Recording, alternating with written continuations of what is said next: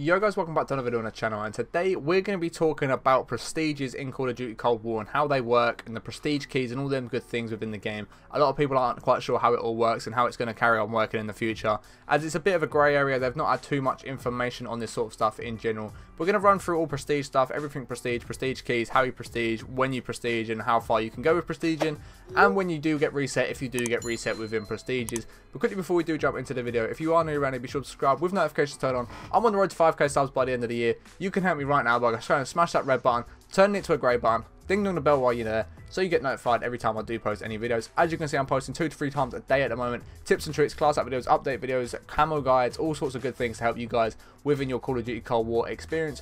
But yeah guys, if you have enjoyed the video, smash a big thumbs up. Let me know your thoughts on all this in the comments below. Do you like the way prestige works? Are you a bit annoyed the way prestige works? Do you wish we had a standard prestiging system as opposed to this new one they've tried to imply? But I'm going to jump straight into it right now guys. So guys, as you can see here, it says I'm level prestige 1 level 30, and I'm actually higher than that, which is really confusing. I'm not too sure why the levels are so bugged right now.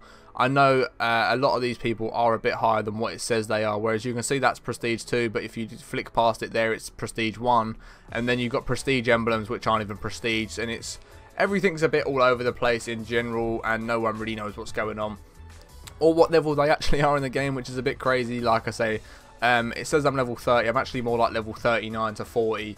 So it's like 10 or 15 levels behind, I believe it is. And it's just a bit random. I don't actually know if you can see that. But yeah, if I click here, you guys can see that I am prestige 1 level 30. It says there. Whereas if I come out of a game, I've not got an after action report there. Whereas if I come out of a game, it says I'm higher than what I am. So I'm not too sure which one's correct. I believe it is the one that comes up at the end of the game. And the menus one here is a bit buggy. For whatever reason, I don't know. Hopefully they do fix this within the near future, because a lot of people are confused with as of what level they are and where they're hitting levels and things like that.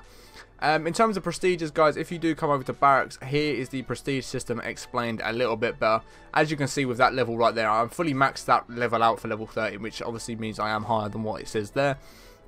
But if you see down the bottom here, it says Season 1 coming in December. Season 1 includes unified levels across Cold War, Warzone and Modern Warfare. 4 new prestige levels, prestige shop with rewards that can be unlocked with prestige keys, season calling card challenges, and prestige master with up to 1000 possible levels.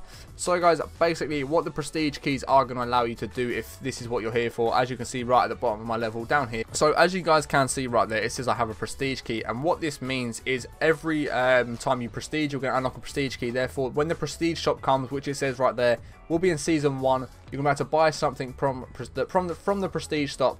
And back in like Modern Warfare 2 and 3, I believe it was Modern Warfare 2 as well, you could go into the prestige shop and buy things like double XP, double weapon XP, just sort of fun things like that, like an hour or a day's worth of double XP or whatever it was, because you've prestige, you're going to then use that key and get more XP to be able to prestige again faster.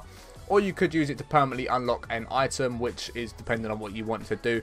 So I'm not sure if it's going to be a similar thing like that. I know they're adding previous prestige emblems back into the game, like prestige emblems from Black Ops 2, Black Ops 3, Black Ops 4, maybe even Black Ops 1, depending. I'm not too sure how far back they're going with it.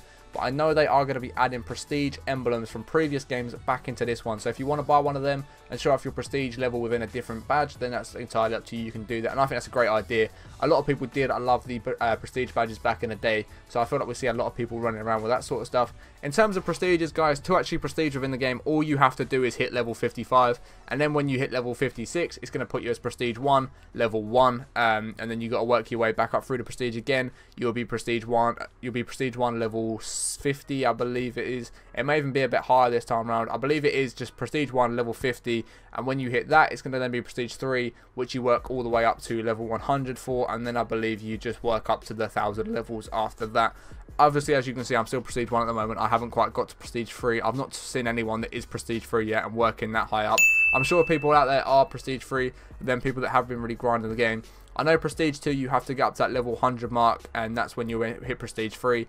And then I think from prestige 3, it is just up to the level 1000, which is going to be mental if anyone hits it. I'm going to try and hit it for the first season. It's going to be the only time I really go for it, because it's a long grind. There's a lot of leveling up to do. It takes literally, like, once you are past level 30, it starts taking 2 or 3 games every single time to level up, which is mad. The whole leveling system in this game, from weapons to like player level, is very slow to level up into, in honesty guys. But as you can see here as well, if you reach season level 50 at prestige 1, then you will unlock this Shotgun, which it's not letting me preview for whatever reason that may be. Let's try. Literally, it's not doing anything. So that is it, guys, in terms of prestiges. I believe at the start of every new season, levels will be reset, which is a bit confusing. Don't really understand why. I don't really get the whole point of doing that. Seasons level, as it says down the bottom there in yellow, season levels will reset every season, but you will keep prestige levels, which I don't quite understand how that works. Maybe it's a case of you reset, you go back through the prestiges, but when you're back on that grind to level 1000, it might be where it's kept, but I don't really understand where it's happening, unless it's going to be like your prestige 1, prestige 2, prestige 3 in first season. Season 2 comes around, you then prestige 4, 5 and 6. After that comes around, you'll see that your prestige 7, 8, 9, again 9, 10 or 10, 11, 12. Hopefully it does work that way, so then you can think that, so then when you look at someone's level and you go, wow, they're prestige 25 or prestige 20, however many prestiges there are, they come to the end of the game, they've prestiged every single season the whole way throughout. Hopefully that is the way they do it. That'd be so sick if that's the way they're doing it, because then it's worth grinding a game. Because at the minute people are thinking that once you hit prestige 3, come season 2, it's then going to be prestige 1, 2 and 3 again, so there's not going to be a whole prestige system.